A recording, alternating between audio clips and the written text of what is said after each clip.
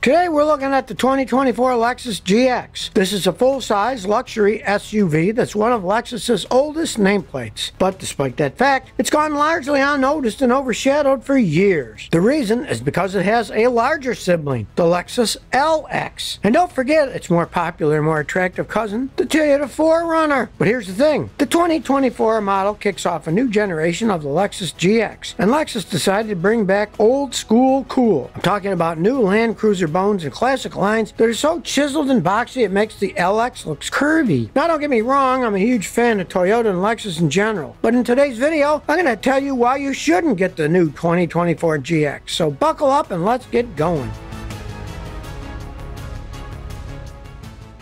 To understand why the new 2024 GX is interesting, we have to compare it to the current one, which is the 2023 model. Obviously, Lexus hoped for no less than a stellar 5-star reviews for the 2023 model, but instead it got mixed reviews at best.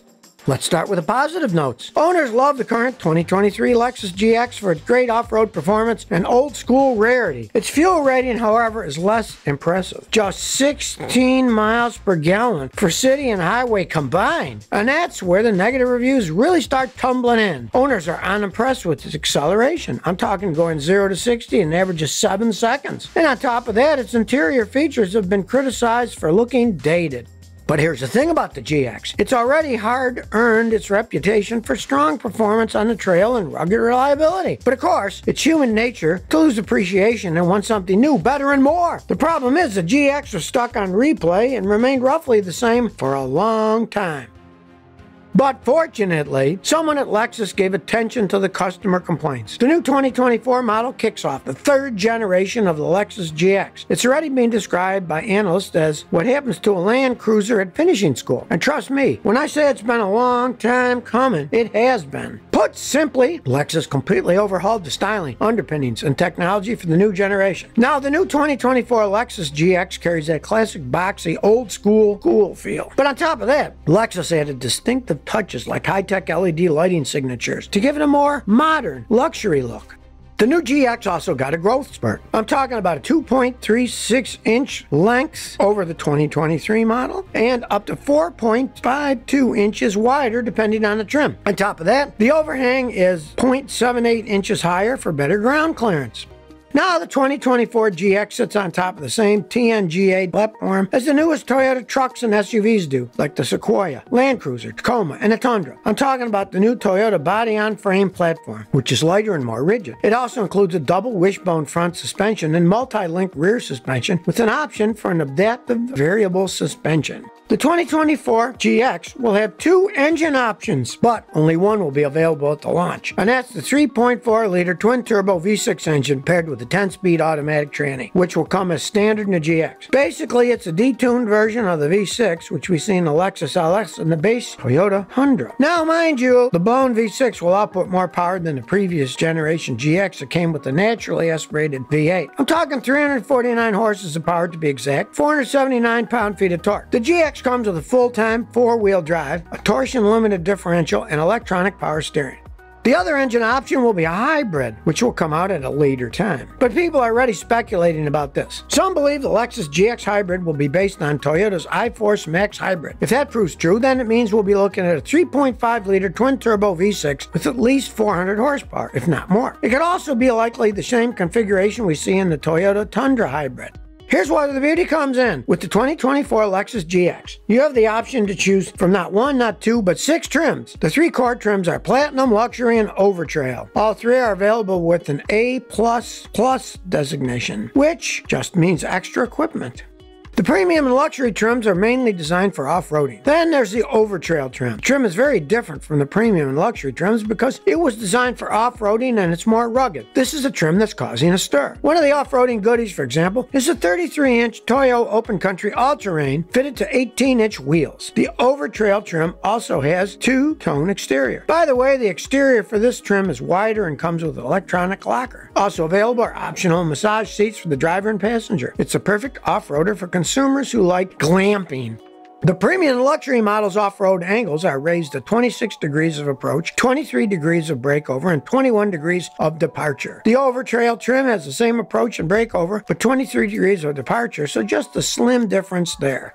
Premium, Premium Plus, Overtrail, and Overtrail Plus trims can tow up to 8,000 pounds. The luxury trim models can tow 6,990 pounds, whereas the luxury plus trim can tow 6,780 pounds. If you're wondering how much cash you need to shell out, well, Lexus hasn't yet confirmed pricing for the 2024 GX. But logic dictates that the 2024 model will start a bit higher than the current 2023 GX, which has a starting MSRP of $59,275. Analysts predict that most trims will probably begin under the $92,160, which is the starting price for the current Lexus LS600. By the way, the various options for the GX is the signature Nori Green Pearl. Now, people don't normally like green cars, but this distinct shade is an exception and a rare beauty, pleasing to the eye because of subtly changed shades, depending on the light. If you haven't heard of this hue before, check out my video about car colors. If you're wondering where the GX sits in a Lexus lineup, that's a common question. Unless you're a Lexus fan, you probably won't know the difference between a Lexus LX versus a GX versus a TX. So let me break it down. All three offer 3 rows of seating. The LX and GX are both full-size SUVs. The TX, on the other hand, is a mid-size crossover. If you want to compare the exterior size, the GX stands between the Lexus LX and the TX. Here's the thing. Lexus says there's an increasing demand for the 3-row SUV segment. Lexus simply wants to cover all of its bases. Put simply, the LX is the biggest of the three, and it caters more to the higher-end market. And by that, I mean consumers with deep pockets. Pretty much, you can think of the GX as a mini LX. Now, the GX and TX share many similarities, but do have several key differences. For starters, as I mentioned before, the 2024 GX shares the same body-on-frame platform as the Toyota Tacoma, Tundra, Land Cruiser, and Sequoia. This is what gives the off-roader better wheel articulation, towing, and general robustness. On the other hand, the Lexus TX rides on the same unibody platform as the Toyota Highlander crossover. So it weighs less, is cheaper to produce, is more rigid, and has a lower center of gravity. It's also generally safer because the deformation of the cell is more predictable. On top of that, because the body isn't separately shuffling aboard a frame underneath, it typically rides better and has more on-road refinement. By the way, the TX actually replaces the previous generation RXL, which used to be a 3-row midsize crossover. The GX can rightfully boast that it's a real off-roader as it is, but you can also tell by looking at the difference in seating. You can tell Lexus doesn't expect the third row to be used as often in the GX by the fact that it's mounted a whole lot closer to the floor and was designed to fold down as efficiently as possible. Compare that with the TX, and you'll see the TX has a leg up in terms of being a better 7-seater. The reason is the wheelbase of the TX is 116.1 inches, whereas the GX is just 112.2 inches. In other words, you get more length inside the TX, which translates to more legroom for passengers. But here's why you shouldn't get the new 2024 GX. First of all, if you're one of the GX fans who was hoping the new GX will offer better fuel economy, well, we're talking about 17 miles per gallon for combined city and highway driving. It's a whopping 1 mile improvement compared to the previous model, but too insignificant to boast about. Let's go back to the third row of the GX. It really isn't a full-time row. It's not a very big car to start with. Because of its tall body, the third row is possible, and its payload rating means it can handle the load of extra passengers. But if you're looking to buy a family car to use actively and have a third row full-time, just move onward and look elsewhere. It's not big enough.